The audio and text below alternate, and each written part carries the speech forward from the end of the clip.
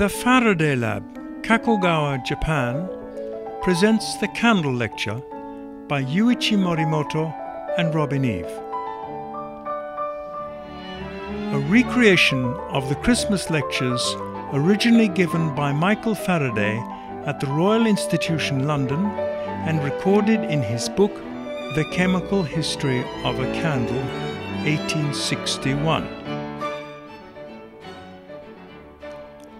The lecture is in 4 parts. Part 1, the wax.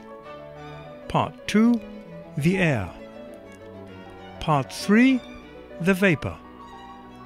Part 4, the light. Part 1, the wax. In the first part, we look at the properties of wax and discuss why wax is used to make candles. We do an experiment to show the way that liquids rise through porous solids. Part 2, the air.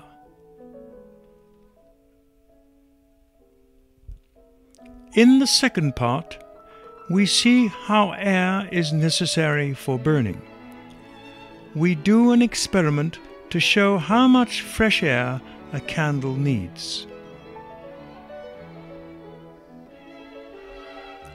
We look at the patterns of airflow around a burning candle by looking at the shadow of a candle flame.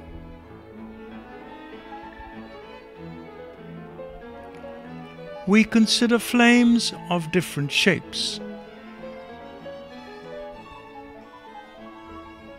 and we play the game of Snapdragon.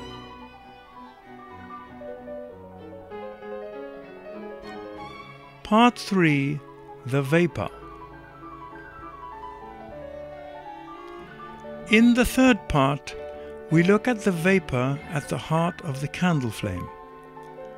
We see that the ball of fire surrounding the unburnt vapor produces a ring of soot on a card. We can extract the vapor from the flame in different ways. One is to put out the flame and relight the rising hot vapor.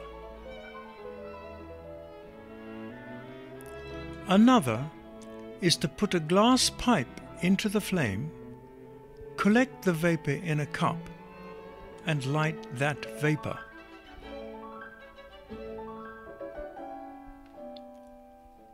Part 4, the light. In the fourth part, we look at what produces the light. A light that Faraday described as a self-lighting, living, liquid diamond. We learn that it is the particles of carbon made in the flame which burn with a bright light.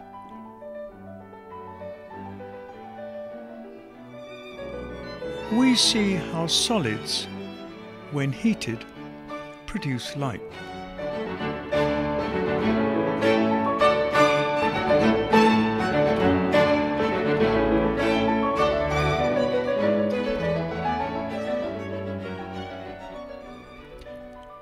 And at the end of our lecture, we remind ourselves of the spirit of inquiry that leads us on to discover new things in science. The final words are from Michael Faraday.